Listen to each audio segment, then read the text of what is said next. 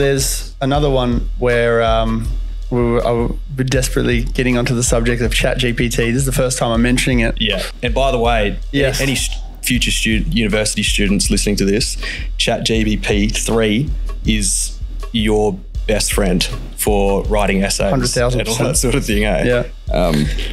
Yeah. And I think like the future of content creation, and particularly for writers, like in the next couple of years, like AI will probably take over the majority of online journalism jobs. Welcome to the Sevo show. We have a guest on, as we do with every episode, and we're going to switch to my camera. How are you?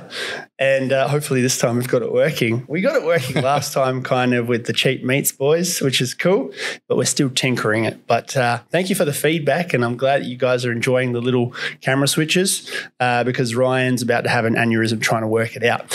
Now, on to the main event. Zac Whelan. I got it right. Yeah, that's right. Nailed it. It's on the board. That camera there goes straight to him. Hello, how are you? How's it going, guys? That's your camera. Yeah. And then we go to the main camera and we're back together. We've got his mug here. We've got a sponsor of the show, Hunt and Brew. He's enjoying that. How'd you like that for the first try? Really good. No added sugar, so definitely a good option for your health freaks out there. Not a fan of sugar? I don't mind it, but usually when you have an iced coffee or something, it's just packed full of sugar and you get a bit sick of it. So exactly. Yeah, it's a good little option.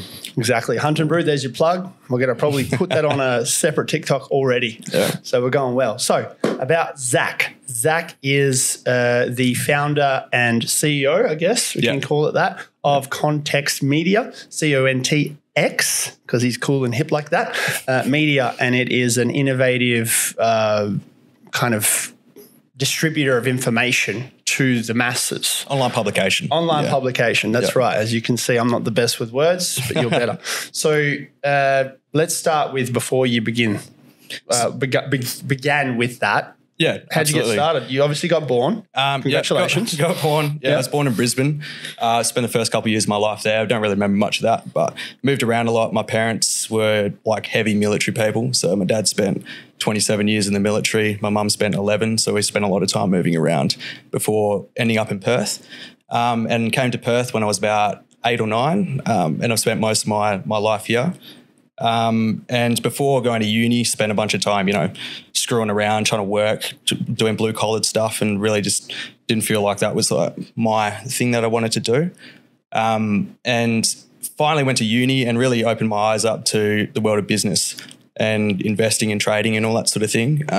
Made a bit of cash investing, and now I've sort of started up my own business, CONTX Media, doing online news for like science, innovation, technology, all that sort of thing. And that's really what my goal is for the next couple of years. Yeah. Amazing. So what started that journey of once you got there, like you're inspired to do it? What was the first step you took? So obviously everybody experienced what staying inside during the peak COVID lockdown was like.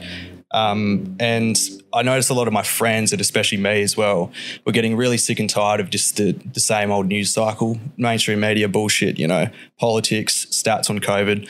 And it sort of got me thinking, like, there aren't really many cool news alternatives in Australia for like tech-related news, science, all that sort of thing, just like interesting stuff that people want to learn about. So I sort of, saw a bit of an opportunity and decided I wanted to, start creating content and doing stories on things that really interest me and would be able to take people's minds off of, like essentially COVID and all the bullshit that you see in the mainstream media about politics and all that sort of thing. So the hatred for all that bullshit, I agree with as well. Yeah, it's just so fluff, and you never know who's pulling the strings and the puppets and all of that. Yeah. What's been like the beginning establishing challenges that you had to overcome? So obviously, like, learning a lot about how social media works is obviously very key. The first year was pretty rough, learning how to use Instagram effectively, trying to reach out to people to collaborate with and all that sort of thing. But really learning how to step outside of the internet and actually meet people face to face and to establish relationships was like the biggest thing for me, a bit of a hurdle.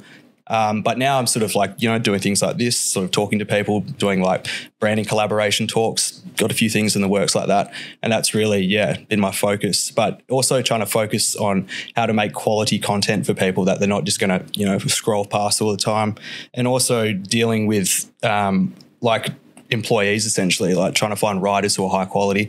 All these things I've sort of just been like trying to learn about in the last 2 years, and it's been definitely a roller coster, but slowly getting my foot in the door. And just for further context, how old are you at the moment? I'm 24. 24. Yeah. And you've got your online distribution media company, and you're in its second or third year now? Second year. Coming up on our third. Nice. And I mean, there's a lot of businesses that started out from COVID, and there's going to be a lot more coming in next year. And we'll get onto that in a sec. Yeah. But what comes with the decision process? Now you're in your second year, you're publishing content. What is your decision process for, okay, that will work? Yeah, so it's really like I have people just sending me stuff all the time. I've got writers coming up with ideas for content, and I really just need to make sure, just for the brand and sort of my image for what the business is to keep it very apolitical. So nothing to do with politics, really straight down the line, but easy to understand science, innovation, technology content. So if it's a topic that's like, you know, not too intense and can actually be understood easily, can be spoken about, can be written about easy, that's really sort of like what we the biochemistry of a female? Yeah, that's definitely touchy subject there. Yep. But yeah, like if it can be explained easily, or topics that aren't traditionally explained easily and you can figure out a different way to explain it. That's sort of like the things that we go for. Do you find that if you do push into the touchy subjects, you actually get a little bit more feedback? Yeah. So, I mean, particularly with we've had a few pieces of content on Instagram go like very viral, getting millions of views, some of our reels, particularly to do with like COVID lockdowns in China as well. That's like a bit of a touchy subject. Very controversial. Yeah. And some other stuff to do with COVID that, probably shouldn't talk about. Yeah. But yeah, so more cultural side of things, so like equality-based sort of stories and all that. So we haven't really touched on that much. Definitely be interesting to see how we could, tie science into that. Yeah. Just to sort of expand our content portfolio. But yeah, not really something we've really gone down the rabbit hole with at the moment. I had a good look at your of the CONTX Media channel on Instagram. Yeah. And the tech stuff is really, really cool. Yeah. I think some of the stuff that we're covering is exciting stuff, which is like been the goal, Just I want to be able to read stuff and look at content that makes me go like want to get up in the morning and do something. Yeah, exactly. Yeah. So I one in particular you put in there was a slow-mo of this missile going into a truck. Oh yeah. Tell me how you found that and go, I'm going to put that up. Yeah, so my dad obviously being in the military has contacts with people who like do a bunch of like industry stuff with defense, and I always get sent all these articles and all these different technology things for defense technology, and he just sent that to me and I was like, wow, that's pretty cool. Like not the actual tech itself, but just the way they were able to film it in a way that you could actually see the sound barrier around the missile. I love that. Yeah, it was pretty spectacular to see. I was like, I have to post this. Yeah. So what sets you apart, even though you found a gap in the market, what sets you apart from the next person goes, I can do that? Well, I mean, like there's plenty of news alternatives similar to us, but particularly in Australia, I just don't really think there's anybody who's doing it at the moment. But what would set us apart is the fact that we've, got a pretty well-established audience now, and it takes a little bit of effort to get there. But I guess like I'm a fan of competition, if somebody wants to start what I'm doing, I'd absolutely love that and could figure out a way to collaborate. Yeah. You don't have a face to the brand. No, it's just articles. Yeah. And you're thinking about that? Yeah, like I think like you could go down like the content page thing and sort of keep your face away from it. But I think having a trustworthy face and somebody who can articulate stuff properly is an important part of establishing any brand and developing strong brand identity. 100%. Yeah. And what do you think will happen to the brands and companies who do not take that advice on in the next 24 months? I think that there's obviously the media landscape and the social media landscape is changing and evolving quite rapidly. But I do think like particularly on TikTok, like you have people doing those like green screen explanation videos, having their face in it. I like those. Yeah, they're good because it sort of gives you something to relate to a little bit instead of just like looking at a video and all that sort of thing. So we're sort of exploring that. We haven't really gone down the TikTok road yet. Yeah. But that'll definitely be our next move, I reckon. Yeah. I first heard Andrew Schultz talk about this probably a year and a half ago.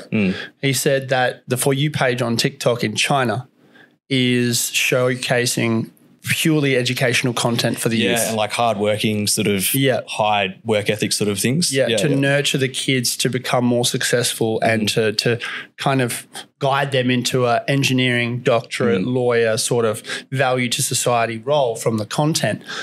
But at the same time, the Western world's getting fed entertainment, pure entertainment that is completely not useless. Like you can escape the world for a little while, but this world, it creates severe procrastination, almost like a pandemic. Yeah, that's a great way to put it, I feel. But like, I mean, it depends how conspiratorial you want to get about it, but like all the way. Yeah. Go for it. So like my honest opinion is that TikTok is used in a way, particularly you can see like the duality between China and how the Chinese algorithm works and the Western algorithm. We have kids getting fed all of this like mental health content, all of this like really bizarre like TikTok dances, like the sexualizing, almost low-key sexualizing of children in a way. And I really do think it's kind of destroying a generation of people. And, you know, think what you want of it, but I'm sure that there are bigger players playing the bigger game, sort of pulling the strings for whatever reason. Yeah. Don't have any hard evidence to say so, but I do think that there's a bit of a nefarious game going on. Conspiracies, you know, it's all good. It's all good. Yeah, my understanding of it over the last 3.5 years I've been on it, the best content that performs for me is rubbish content. And for me, the rubbish content is stuff that I've put out on a whim. In my top 10 videos that I've posted that have the most views, there's 4 of them where I was, and this is weird to say, bored one night. I was out of ideas. I couldn't be bothered recording something. And I just went on Reddit and found a new clip. I filtered it by new. I filtered it by original. And then I found this clip of a goat headbutting a cat off a fence. Yeah. And I thought it was hilarious. I was like, all right, I'll put that up, whatever.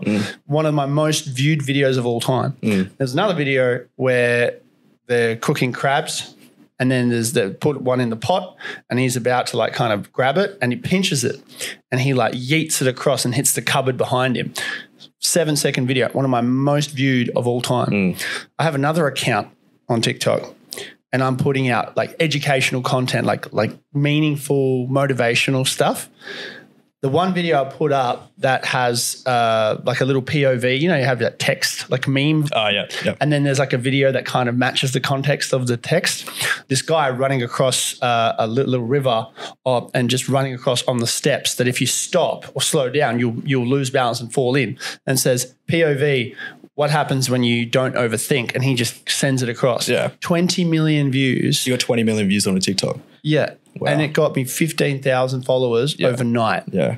And I'm like, right, if I go down that rabbit hole and pigeonhole myself in that niche, we're just posting memes, it defeats the purpose of what I'm trying to do. But if I can make it educational entertainment, then, and that's what I'm trying to do now more of. It has to be something of value, but it has to be somewhat entertaining. Very challenging to do. But it hurts me when I have kids coming up to me in the street going, love your work, love your stuff, you know, I follow you. I'm like, what's your favorite, like, why do you follow me? They're like, because you're famous. And then I say to them, well, what do you want to, what's your favorite content? And they give me something. And it's cool in a way, you know, but at the same time, I want to change that for them to go, I really learned something from that one video. Yeah, changed my life. Follow you and respect you for things that you actually put in a bit of effort into. Yeah. And I feel like that's really something that TikTok has, you know, exploited a little bit, is people's tendency to just go for something that doesn't require any brain power to watch. And which is fair enough. You know, people work hard. They just want to get a bit lazy sometimes. But like if you're flicking through, I don't have TikTok as a bit of like a discipline. Yeah, kind of, because I did have it for a bit, but you just spend like an hour flicking through videos and you just go and look around, you're like, what the fuck just happened? Like for like an hour. There's a way to train that though. Yeah, true. There's a way to train that, and I'm working on it right now, where you ask yourself when you're scrolling, the moment that your next video hits, you have to go, what is this video about? And is it giving me value that builds me as a person? if the immediate first 2-3 seconds is no, scroll. It can't be, oh my God, it's interesting to the point where you just want to see what happens, because that's how they're catered at the moment. If you can see, I'm about to lock 100 people, no offense to Mr. Beast, he's a goat, right? I'm about to lock in 100 people, and the first person to go out of the circle, last person to come out of the circle wins 100 grand. That's entertaining as fuck. And I've watched many of his videos, but does it give me value? Absolutely none, apart from I've watched 15 minutes and I get a dopamine hit. And then I vicariously live through the success of whoever won. And that's what it's about, right? It's like, it's obviously lots of science behind how algorithms work. Actually, I was doing a bit of reading about, you know how when you refresh on Facebook, you pull it down and it sort of refreshes. Apparently they had, I don't know if this is a confirmed fact, but apparently they had some people come in to really create the platform similar to how like a slot machine works. Yeah. So you have people going like this, like this, like this all day, every day, sort of reinforcing that dopamine hit. And just similar to cocaine, methamphetamine, every single drug you could think of, you're always going to want to be going back for more. Yeah. So I feel like if kids can figure out a way, and I think what you were talking about just then is really important, if you're going to be on platforms like that, you need to actually be conscious of what you're doing and realize that you might get into a bit of a trap where you're just scrolling, like doom scrolling.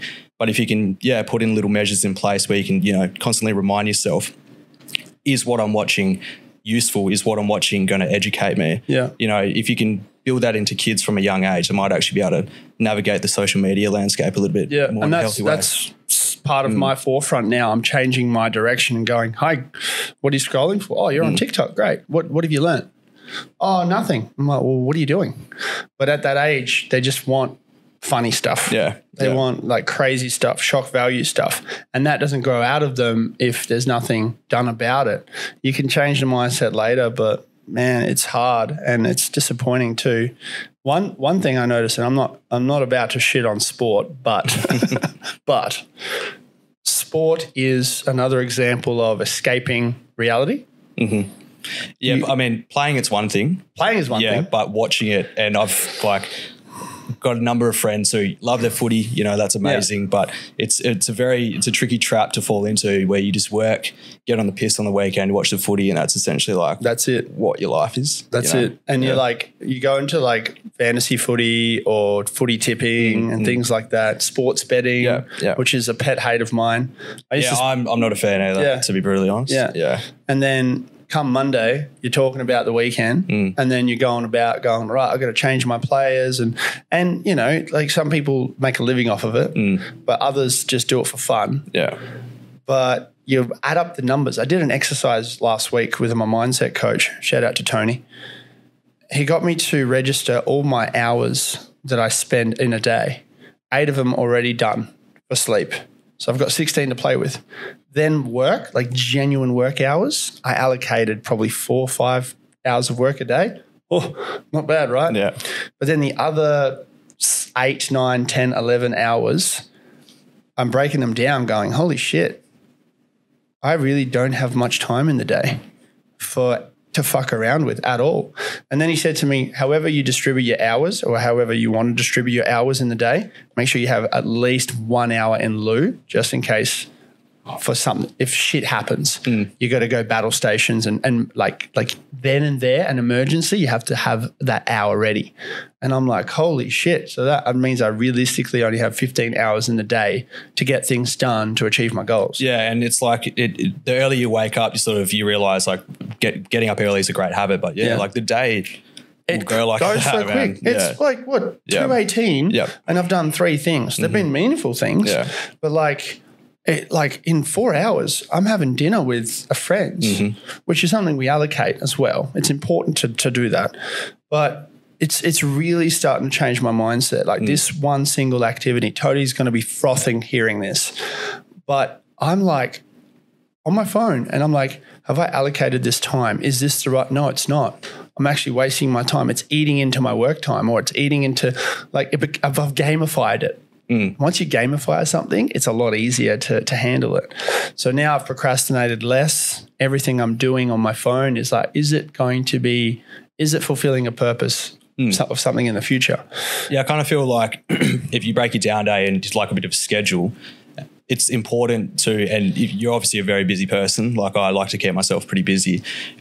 It's important to, once your day's done and you've achieved all you wanted to achieve, to look back on the day and actually critically think about, you know, what have I done today? Have I done exactly what I wanted to do? Yeah. How can it be done better tomorrow? And have I actually, you know, achieved what I wanted to achieve? Like a lot of people just go through the day and then just go home, chuck on Netflix, and they don't actually critically reflect on how their day has been. And they sort of just fall into the habit of doing that. And the worst thing about that is those are the same people, the majority of the people that complain about their job. And I'm saying to them, what do you do in your spare time?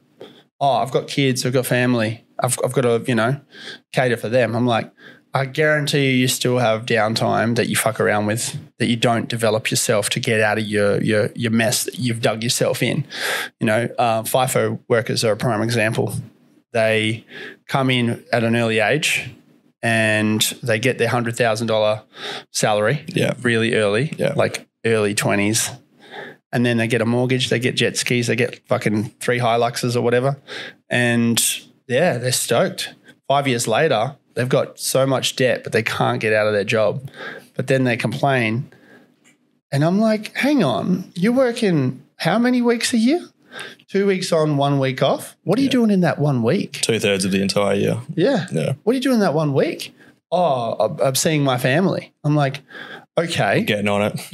And getting on it. I'm like, okay, you're seeing your family a third of the year, which is what you hate because it's not enough, but you need to because you feel trapped in the industry, hence why you're working the other 2/3 of the year away completely and you're only contactable via social media or whatever.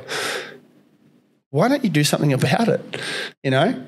Use that 1 week that you have. Yes, you still see your family, but mate, you're not going to be with them for the entire 16 hours awake. You're going to have your own personal time, and that personal time needs to be the hustle.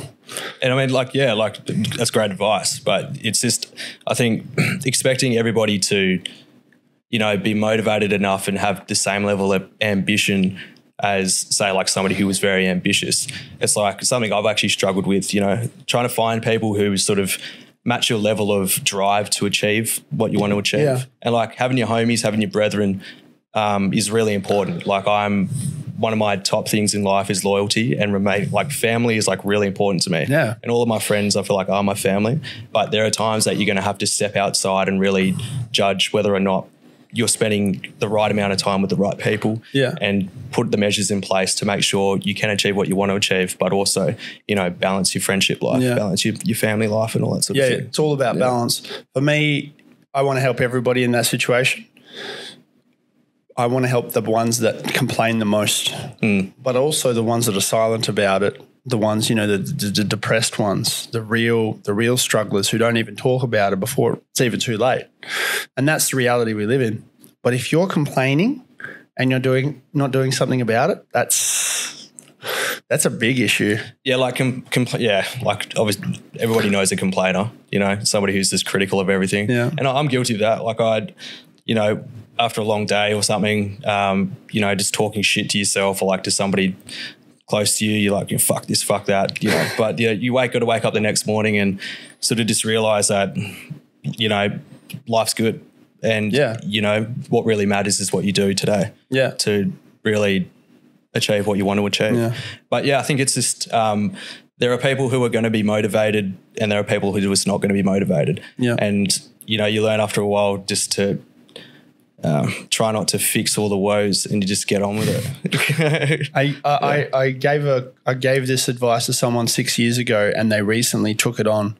I said to them, are you going to make something happen or are you going to make excuses? Best feeling in the world when she messaged me and she said, that stuck with me for 6 years and now I've actually done something about it. Yeah, that's amazing. Because she said to me, I was making excuses for 6 years. And I was like, eureka. And it won't happen straight away. And that's why I have patience with people. Someone wants my advice, here you go. And I give them accountability as well, just to see how serious they are, especially if they want to work with me. I'm like, okay, you want to do this? Okay, this is the next 3 things you need to do. I'll give you a week to do them. Show me what you're made of. And if in a week I don't hear from you, I'm not going to follow you up. It's not my problem. Most of the time I don't hear from them again because I've helped them realize it's not for them because they're not into it. But the ones that have stuck, the ones that have done it within a couple of days, you know, and have over-delivered. And it's just simple things. And it's more so a personal benefit for them, not for me, like, you know. But then it comes time to rely on those people. And that's my kind of next segue for yourself. You have riders, you have people working with you. Do you have employees, actual employees? I wouldn't call them employees. They're people, and some of them are uni students just studying journalism who came to just get some writing experience. That's so awesome. I get them on board. I've got a couple of people that I pay to write and like bring me content and stuff. But most of the editing and the video editing, article editing and all that sort of thing, I just do that sort of stuff. That's awesome. Yeah. So with the people that you do hire, whether it's ad hoc or on a contract or whatever, even in part-time, you rely on them? Yeah, I would say that I do. Yeah. And has that was that a challenging thing to learn? So I mean, like, I think one of the biggest challenges about running any business is how to manage people, I guess, and setting expectations, but not being like a cunt about it either. Like that can be tricky. And then having, because you have expectations, you know, and it can be, a challenging minefield to wade through. But I think anybody can do it, you know. But so I've got 4 writers with me at the moment, and I've got another dude who sort of sends me video content sort of thing, and a couple of them are paid, a couple of them, as I said, are uni students. So the next goal will be to actually dump some more money into it, because we're at the stage now where it's really got a bit of a platform to build off, and this has sort of been my goal for the last couple of years, trying to get the social media there, have some people who are like dedicated to what I want to do. But you know, how do we go about expanding more? And one of the bigger challenges is actually figuring out the best way to monetize the content, because particularly for the news industry, like you've obviously got like native advertising and all that sort of thing, moving away from like the traditional advertising model. But there are so many different ways to monetize. And I think Instagram's introducing subscription. Subscription stuff if they invite you to do it, but I'm sure they'll open it up to more creators soon. And doing advertising stuff on Reels and all that sort of thing. So just trying to figure out where we sit in the monetization pool is sort of my focus, but also making sure that the people who are writing and doing stuff for me are feeling comfortable with what they're doing. Yeah, you got to plant the seed. You got to do a lot of collaborations. Yeah, and collaborating is a big thing I've learned, because I spent like, obviously the first year I was like, this is my first business, trying to learn as much as I possibly can, you know, staying at home all the time, sort of doing everything myself. But you learn that like you need to put yourself out there, you know, 100%. Make relationships, and like it'd be challenging, but like for you having like a very niche sort of business, being very Perth located and doing other stuff that you have in Melbourne and all that sort of thing, attracting clients and all that sort of stuff would take a bit of practice. But if you're trying to aim for like a global size audience and start very small, it's like can be, you got to go for it. Challenge. You just got to do it. Got to go for it, accept the failures as learning moments, and then go from there. You're mentioning your helpers, and you're mentioning, you know, having them kind of be happy with the work and be happy with the scope and the deadlines and all that stuff. What I found is you put the ball in their court and give them the responsibility of setting their own pace. Then you say, right, this is the pace that you want. This is what you can do for me in X amount of days, weeks, months. Cool. Well, how much do you want for it? Negotiate that. Cool. Done. Are you happy with it? Yep, I'm happy with it. Away you go. It's kind of like when I was a school teacher, I learned that I can't tell the kids what to do. I should not. Yeah, like I feel like being a teacher, you would probably, your first instinct would be to micromanage, right? Yeah, well, at first it was, but then I let them set the terms. And that was a game changer. Yeah. And some mentors and some lecturers at uni kind of hinted on that, but they didn't really explain it more because they've been out of the game for a while. They're just lecturers. Yeah. And I really took it to practice, and I said, here is 3 different options you can do today. You can do it practically, you can do it visually, or you can do it written. Go for it. And they're like, what? What do you mean? I can choose the way I want to do it? I was like, yeah. Of course you can. Which one do you prefer? They're like, I want to do it practically. I like doing it hands-on. I was like, here are the tools. Go for it. Ask any questions when you get stuck. And then they're like, oh, cool. Write down what you find, because I've got a science background as well. It's tinkering the variables to succeed in what you want. And you only change one variable at a time. The constant variable is the children. The variable that changes is the different age groups and what you're teaching them and how you teach it.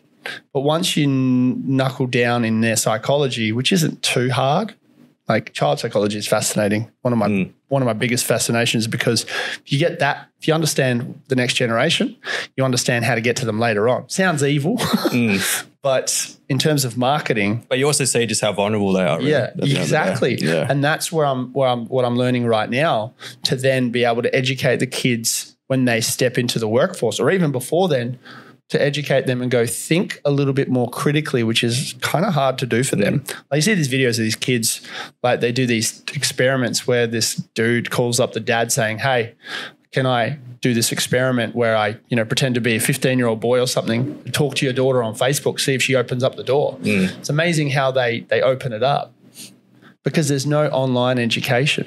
It's all physical. It's all in person. Yeah. Like stranger danger. That's all we learn from. Sorry to butt in, but with kids, like they obviously cyber education is important, but there's this gap where people from my generation are pretty savvy about that sort of stuff. But then you have people in their late 30s going into their 40s, even working for organizations, and they have zero understanding of anything to do with cybersecurity sort of stuff, which is sort of what you're talking about. Yeah. And I think obviously there's a massive gap there for kids, and even for older people, not really knowing how to navigate social media or predatory behavior, all that sort of stuff online. Yeah. Yeah. So, and that's where education is online education is one of the most popular niches going into next year. Did I say niche? It's fairly broad. You can teach anything online these days, but there's not enough out there. You can find things, but the only problem is people find those gaps to chase the money, and they deliver a shit product. Over the last 3 years on TikTok, I've seen so many TikTok gurus and TikTok coaches, and I'm like, guru for everything. You have no idea what you're talking about. And none of them have actually practiced what they've preached. Yeah, it's an interesting saying, the easiest way to make money online is to teach people how to make money online. Yeah, and be one step ahead of them. Yeah. It's just no thanks. Yeah. And I'm seeing it all over the place. I'm like, and COVID's brought out so much more, especially when TikTok came in and disrupted Instagram. All these Instagram gurus just became invisible. Some of them pivoted to TikTok, and it's so hilarious watching them. And I'm like, this isn't your platform. What are you doing? And people are buying it. And the worst part is when agencies do it, when they go, we'll sort your TikTok out. I had clients. They have no idea what they're doing. No. I have clients that were paying $4,000 or $5,000 a month for 4 pieces of content a week. That's pretty crazy. And I look at the content and I'm like, what the fuck is this? Yeah. You're paying $5,000 for this shit. Yeah. Wow. And, I boast a builder. I've grown a builder to the most followed builder in Australia on TikTok. Yeah. From zero. And I helped Red Rooster come on put them on the map on TikTok. I've done that shit. And I booked out my business 2 years as a wedding photographer. I've done it.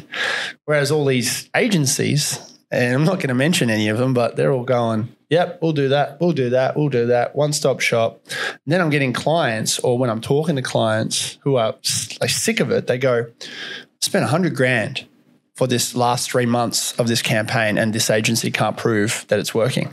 What the fuck? Yeah, that's a serious amount of money. Huge gap in the market. And I'm like, right, let's do it right. Let's take our time. Let's not focus on hiring cheap people that are skillful, that have the skills or the knowledge. They don't have the experience. And I kind of get when companies go, we're seeking for 5 years experience. I kind of get that. Well, yeah, because this is just to filter out all the people who literally have no idea what the fuck they're doing, But there comes a compromise. If you're really passionate, prove it. Show me that you want to learn, because all the skills and the experience can be taught and gained, but your mindset, your attitude is something that you learn yourself. You know, yes, people can help you. Like I've got a mindset coach, but how do you find that, by the way? I've got a number of friends who I've never used one, but I've heard they're pretty bit of a game changer. So I mentioned Tony before. Definitely hit him up. I'll give you the deets after. The ones that don't do, they teach, right? But there's also a select few that have done it. They've done it well to the point of almost mastering it. They teach as well because there's nothing left for them to do, right? You can just keep doing the same thing, but like for me, for example, I like more fulfillment from teaching other people. I've got a teaching degree. It comes, complementary to what I do. Creative who teaches creative, I'm just like, I'm on here, right? But with Tony, he's an educator too. So he's got that understanding of how to educate people. For me, it's systems, right? My weakness is systems, actually writing systems down. I figured out a way to do it. That's easier. And now we're on. I'm like, cool, here's a system. I've written it out and I'm going to teach it to you. And that's what I do. Same with Tony. He's written a system, multiple different kind of resources every week that we go through. And he's cracked it. Just, fine-tuning it a little bit, using case studies, success stories. Like over the last 12 months for me, my clients, I've succeeded, but I've also failed in areas with each one. But those areas I've gotten better for the next one. And that's what happens in the first year. It just all becomes like a bit of a learning process. Yeah. That's what I was talking about before. Like you need to be critical of yourself. You need to review what you're actually doing and not just sort of flap around in the wind. That's it. And actually figure out ways to get better. Otherwise you will remain stagnant. And you gotta document all your successes and how you got your successes. Matthew McConaughey talks about this as well. He journals. I think I've seen that actually. He journals the negatives and he journals the positives. Because if you don't journal the positives and then you find yourself in the negatives, you need to reflect back on the positive days and then you can look at them. It's a variable, right? Science. It's literally science. And then you go, in my good days I was doing A, B, and C. Right now I'm not doing A and B, but I'm doing C very well. Let's put in A and B and see what happens. Works every time. Yeah, and he's also, I've seen that, but there's also another one where he's talking about his journaling strategy and he goes like, write down lots of little easy to achieve goals for your day. Quick wins. Yep. And that you can look back on even if you had a shitty day, you're like, oh, look, got out of bed. Not many people can do that in the morning, Like it rattles off this list. And it's just and also the way that he speaks is also very inspiring. So that's probably helped. But have you read his book, Green Lights? I haven't. I've heard it's very good though. Anybody that wants to really get inspired by something, read Green Lights by Matthew McConaughey or listen to it like I did because you can hear him. He actually does it himself. Yeah. Just hearing his voice in a narration. Rad. Oh my God. It's so good. It's so good. So going back to your company and what you're doing, what are your success stories? Well, my biggest success story actually came before CONTX, and that was really learning how to invest money. Because I didn't finish year 12. I spent a bunch of time flapping around doing labouring jobs, as I was talking about before, blue collar stuff, and I fucking hated it. And I knew I needed to do something about it. So I started educating myself on financial markets, investing, stocks, all that sort of thing. And in 2017, sort of had a bit of a stock portfolio, but had a massive gain investing in cryptocurrencies like a lot of people. I was hoping you wouldn't say that, but go on, keep going. Why did you make a loss? Oh, really? No, did you? Oh, no. I'm just not about it. I'm so over it. I'm a big crypto guy. I'm just like, the last 12 months have just been really like, what the fuck? Yeah. Like if you've been in only for about a year, I've been in for a while. Yeah. It's just, I've been very careful. Yeah. And I've just, the FTX thing. Which is absolutely just pulled the bottom out of the entire industry, really. At this point. Yeah. And then there's a theory about, someone higher up planting him. Yeah, really. Apparently. what's his name? SFP or some shit. What's it? SBF. SBF. That's right. But SFP. SFP. I don't fucking even know. But I learned about crypto like early, and I'm not going to say, oh, I should have invested $10 into crypto, into Bitcoin, all that shit. Yeah. How early are we talking? 2013. Yeah, I think I bought my first Bitcoin in like 2012, but not for investing. I'll just leave it at that. Yeah. And then got back into it 2017 before that massive bull run. Made like a very significant amount of money that, has lasted me to this day. But you pulled out. Pulled out at the right time. Good saying. And I've essentially been a day trader, making cash, doing that sort of thing. I've got a few private business investments as well with a few small brands. What are your principles on that? So like, obviously anybody who's investing at the moment has probably realized that, reading the Warren Buffett books and all that sort of thing about fundamentals is important, but markets are really driven by hype now. And not so much by business fundamentals. And given that we live in a very crazy macroeconomic times at the moment, you can read all the balance sheets you want on a business, read the cash flow statements, be an absolute, corporate finance guru.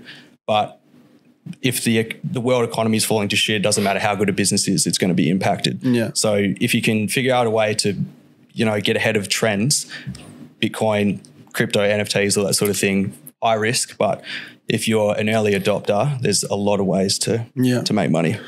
What are you doing to buy your time back permanently? To buy my time back? Permanently.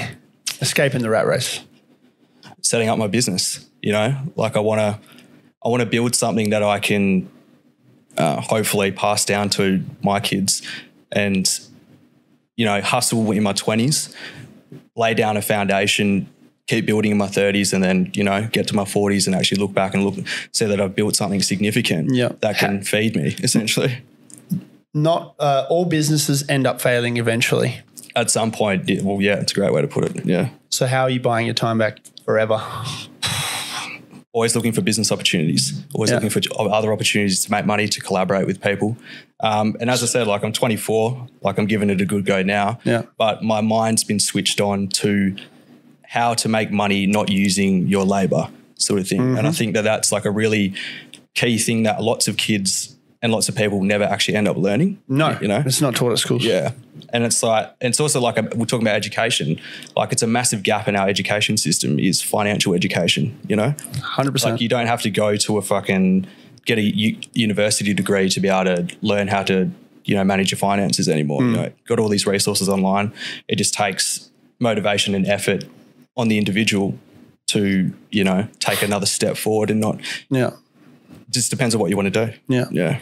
For me, it's what can give me dividends without me having to take over worst case scenario. And there's two ways to do it.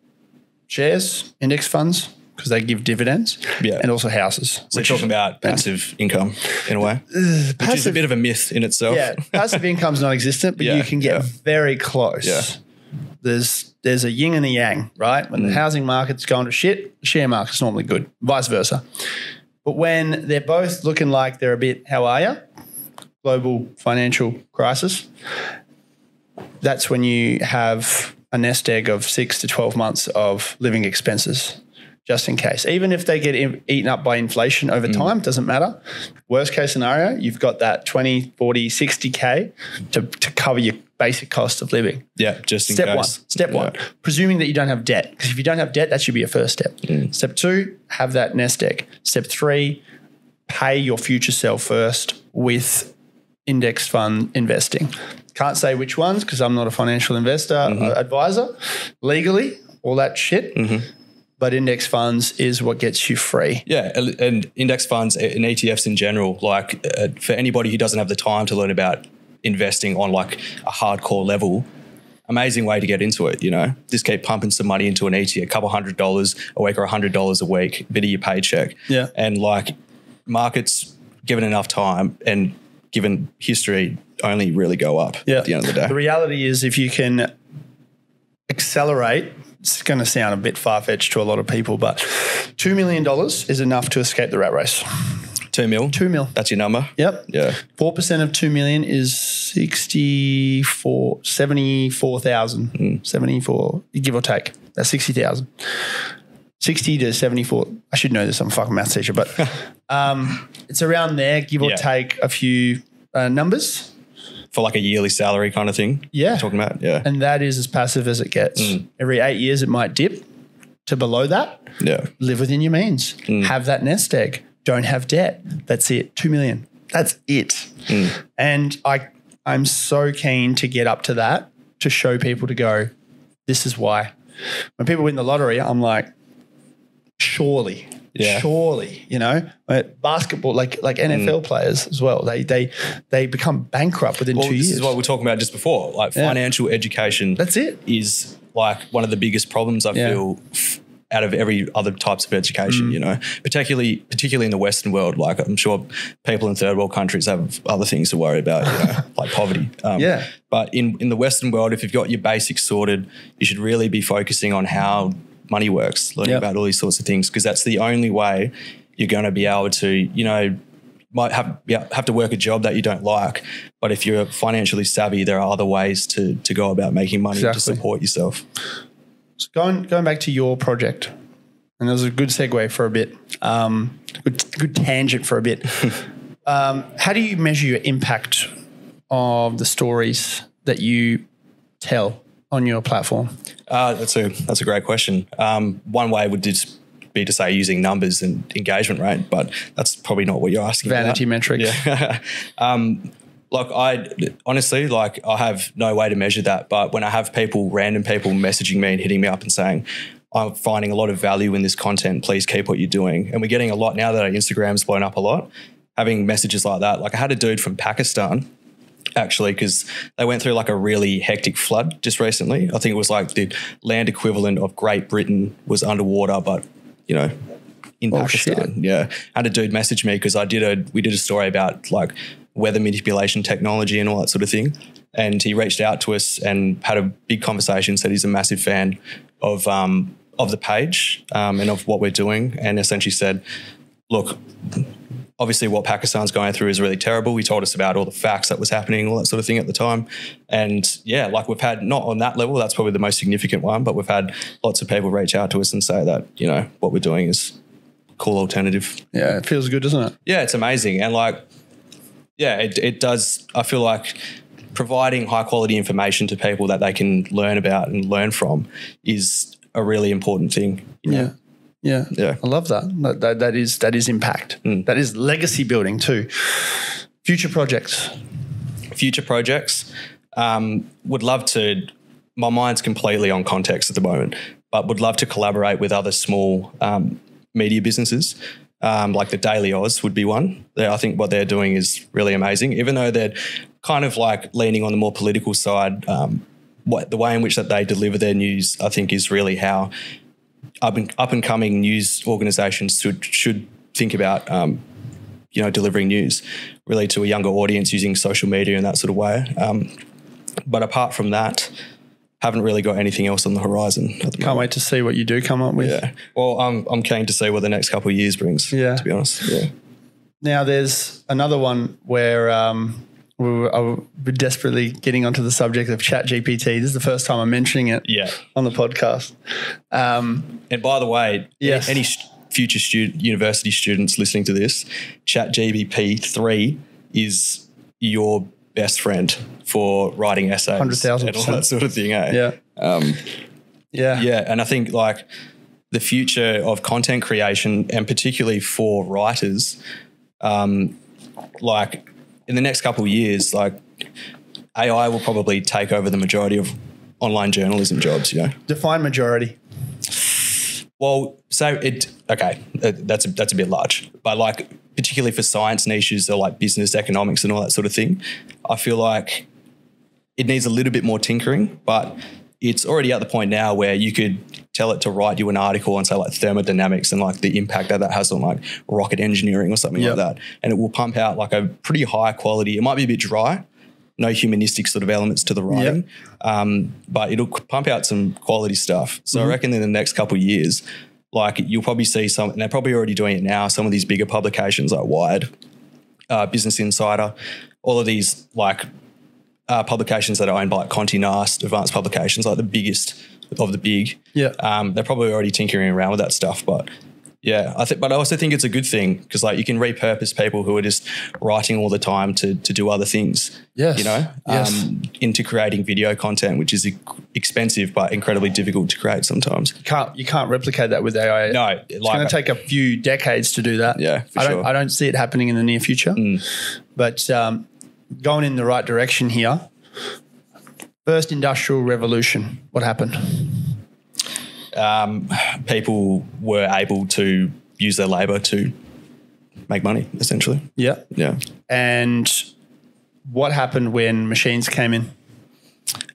Structural unemployment. What happened to where were the new jobs created though? Essentially repurposing people to manage and to look after all of the machines. The machines, yeah. Right. So it's history repeating itself, but just on digital. Yeah.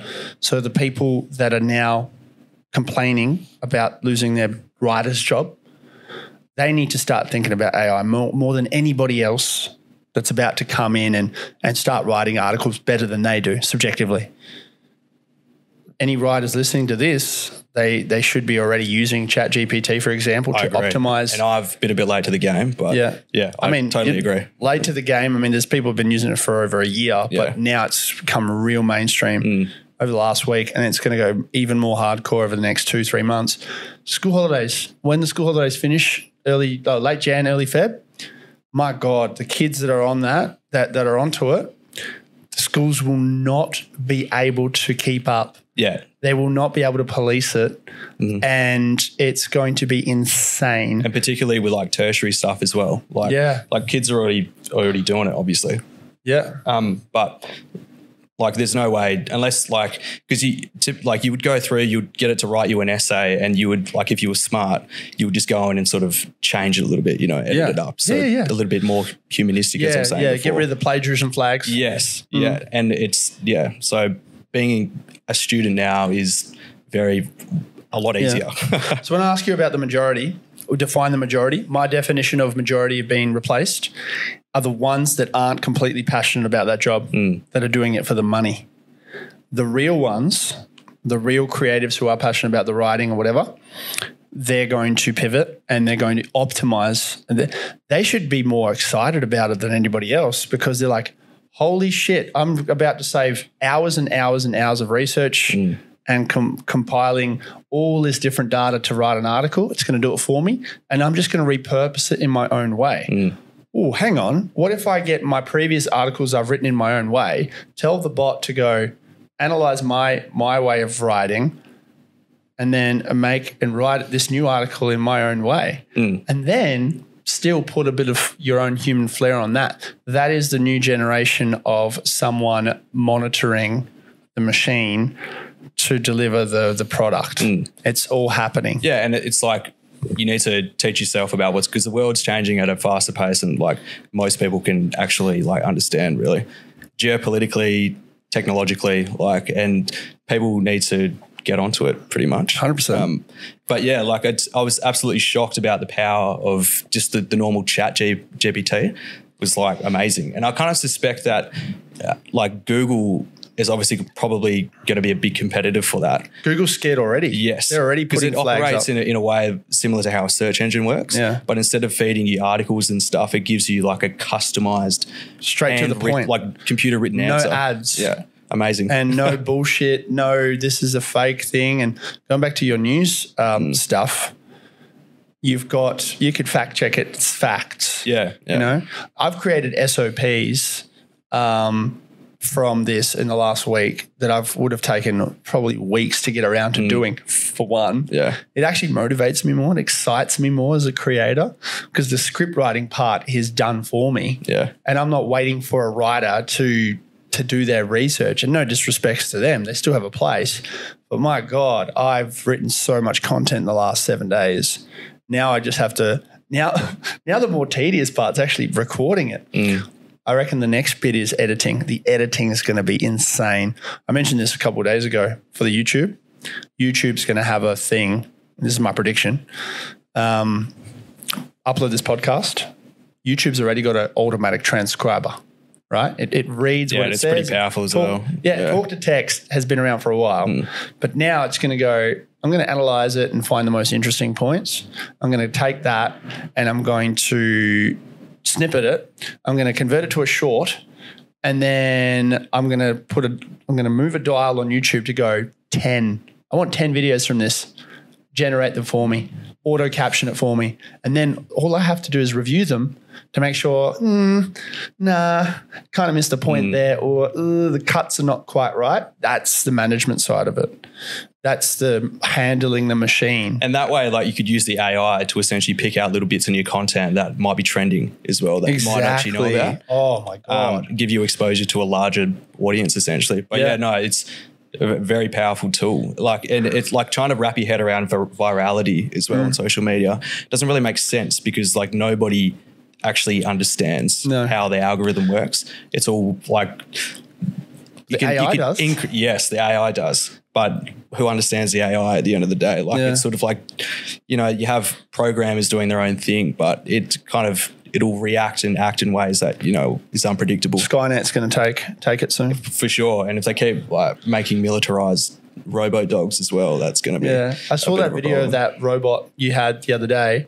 First thing that came to mind when I saw that video was the AI starts becoming self-aware and this fucking robot's standing up and just starting to chop people up. Yeah. Which one was that? Was that like the one that we did? The one that just like is like a little spider kind of stands up. Yeah. Looks like a table and then it starts moving. I'm like, nah, fuck that. Yeah. Like robotics. Just the way that it moves, it sends a bit of shivers down your spine, eh? Yeah. Well, it's like, just because it can be done, should it be done? Becomes that question. And like the RoboDog thing, like Boston Dynamics does like a bunch of crazy cool stuff. And they're like, they'll just be helpers. And then like within like a couple of weeks, you just see some dude strapping a machine gun to it and teaching it how to shoot. So, why? There's always going to be some military aspect to it, Yeah, it's like Robo Wars, been around for decades now. Love that shit. Always love watching it. And it's just like, instead of us having wars with one another, we have machine wars against each other. Doing it for us. And it's just like, wait, hang on, why? What like if our machines overpower their machines, then that just becomes the new front line where it starts attacking the humans. You put a bit of artificial intelligence into that becomes self-aware, all of a sudden they turn on us and there's Skynet, Terminator 1, how are you? Yeah. Terminator 2, that one. It's definitely. And if you've like ChatGPT is like just the beginning. Yeah. Do you reckon we're in for some doom in the next 100 years as humanity, or do you have a little bit more? Look, I spend a number of my, coming up years being a pessimist, and I try to be optimistic now because it's just gotten me further.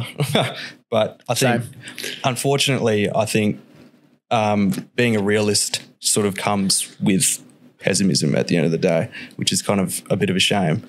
But I mean, our biggest concern should really be the situation with China at the moment. I wouldn't worry too much about AI robots taking over just yet, because I feel like we're a number of years before then. I'm more concerned about humans at this stage. Yeah, very true, very true. It just takes one fuck up though. One fuck up by the wrong person who doesn't think about it, and we're doomed. But on a more positive note, especially going back to ChatGPT,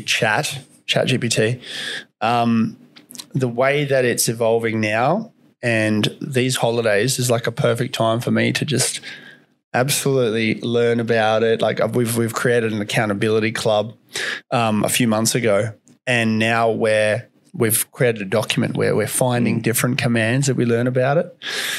TikTok, my whole TikTok For You page is just that. It's all it is now. And I love it. Yeah. Because now I'm like sick. I'm not getting dumbass videos anymore. I'm getting shit that I'm interested in. And you can train it to do that. It is possible.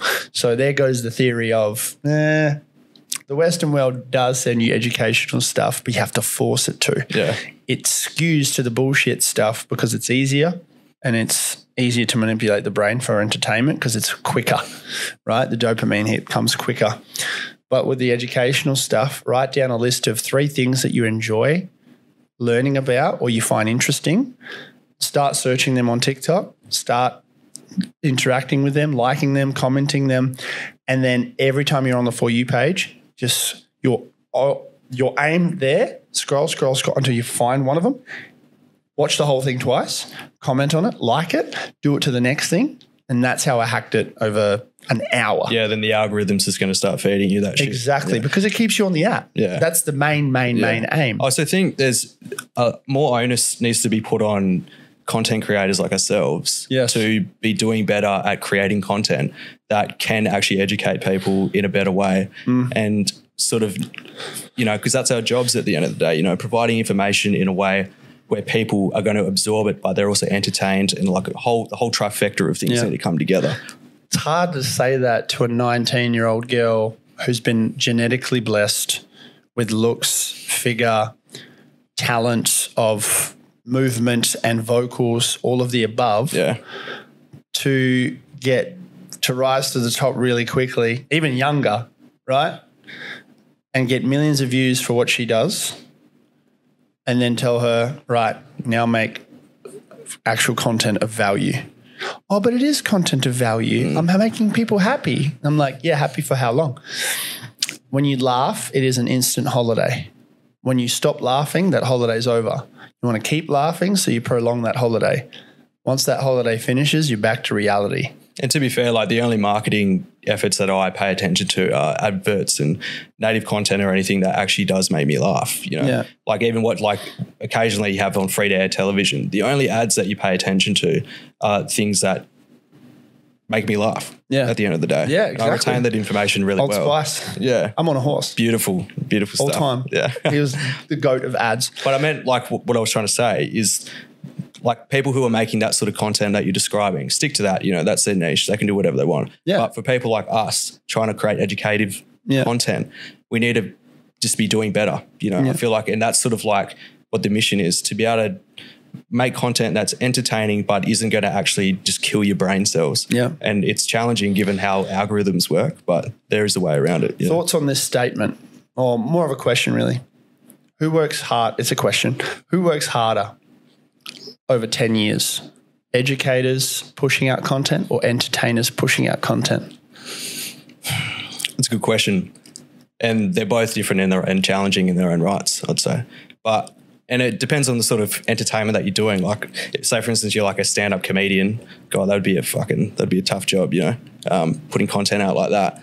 But I think really trying to stretch your brain into new ideas, being more of an educator for important topics, requires discipline and effort to be able to get to the point where you feel comfortable enough actually spreading that information. And passion. And passion, that's another big word. Like you need to feel like what you're doing is benefiting the world to put us into a better position. And entertainment's amazing. It's important for people to have a break from daily life, but it's a slippery slope where you fall into this trap of just, always staring at your phone or always on Netflix, just trying to numb yourself. Yeah. But the other side of the coin, the creators. So it is, you do get trapped, but the creators that are either educational or entertaining, both edutainment is obviously the key. Yeah. That's how I hack the students' attention at school. But the entertainers only, I'm finding that they're getting depressed, stressed. Like the girls on OnlyFans, they're like, how good's this? Getting subs and stuff. Yeah. All of a sudden, I'm seeing them come up going, I'm having the most stressful, I'm having the biggest mental health problem right now I've ever had. Yeah. Whereas a week ago, they were posting going, how good's this? I've made my first 50K month. Yeah. Like, how did you go from that to that? Well, that's what I mean. Like it's the extreme of everything. That's what social media is, right? And that's unfortunately, obviously after all these like whistleblowers with Facebook and stuff, how the algorithms work, they push you to extreme ends of mental health issues and all that sort of thing, extreme political views. So like, and particularly say if you're like a young girl and you're doing OnlyFans, which is okay, you should be able to do what you want. But you have to expect that if you're constantly seeking validation externally, it's going to take a toll on you. And that comes to my final question. The role of the media companies like yourself, what is the importance of how they play in shaping the public discourse of understanding whatever the content is? Going back to, you know, the Rupert Murdoch shit overseas and whoever fucking owns the media there, the left, I think. What about you? People get compromised all the time. How do I know you're not compromised?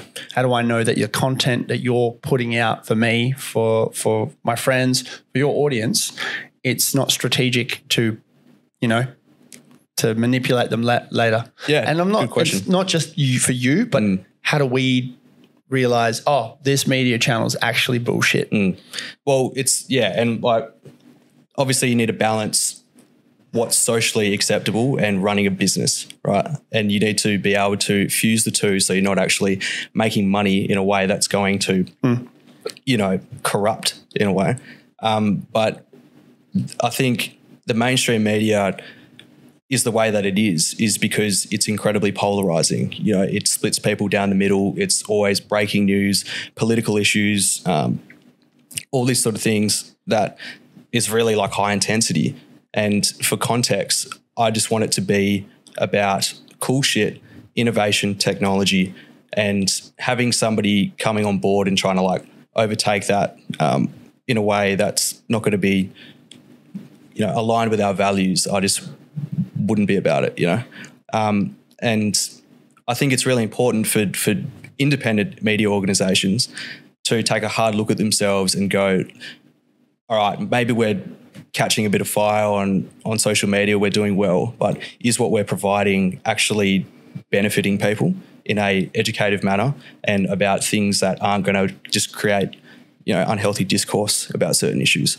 So, but I do think there are ways to pick out people who are bullshit online, and it's just, you know, you need to, politics for one, anybody who's talking shit about politics is kind of just, you should just stay away from, because it's just going to make you do circles in your head at the end of the day.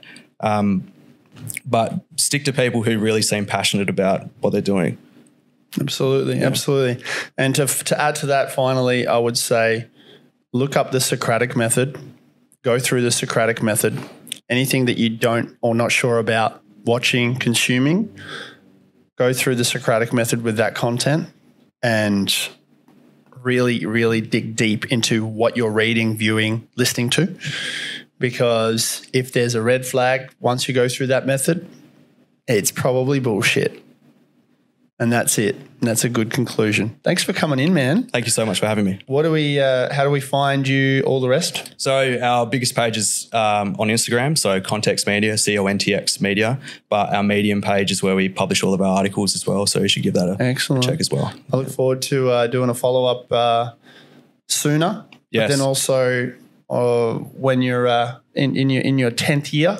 Yeah, that'd be exciting. That'd be exciting as well. Yep. So we're definitely going to build a relationship off camera and on camera. I'm keen. OnlyFans. And then, all the rest. So let us know what you thought. I'm going to add a question on the Spotify channel that will open up questions for Zac. And if you have any other questions, he listens and he responds to the DMs. If you listen to this 5 years from now, he's probably overwhelmed and probably has a bot chatting to you, to your responses, if not already.